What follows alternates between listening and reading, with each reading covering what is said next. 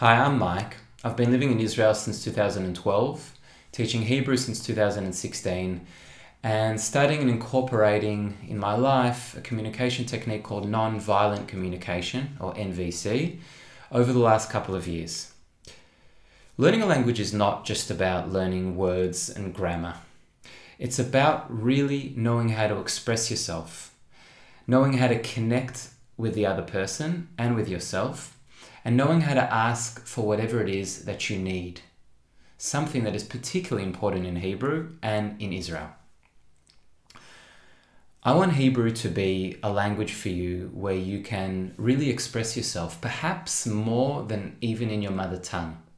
I want Hebrew to be a language for you where you can connect to other people on a real human level. And this is what nonviolent communication is all about. I teach nonviolent communication in Hebrew to Hebrew learners.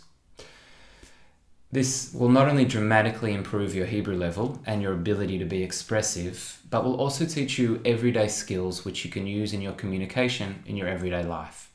So come try a lesson, experience what it's like to really be expressive in Hebrew. Express your fears, your feelings, your needs, your hopes.